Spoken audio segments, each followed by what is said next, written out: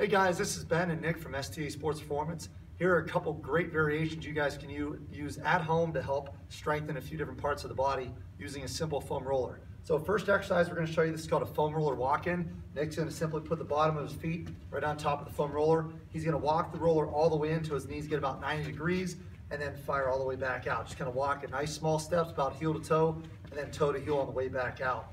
All right. Second variation, we're going to do just a simple little leg curl action. So you can start with the legs out straight, extended, all right, keeping the butt up off the ground. You're going to start, curl the feet all the way into the toes and then all the way back out. Really make sure you get the toes driven all the way down into the roller, working not only the bottom of the foot, all the way up into the calf, hamstring, glute area.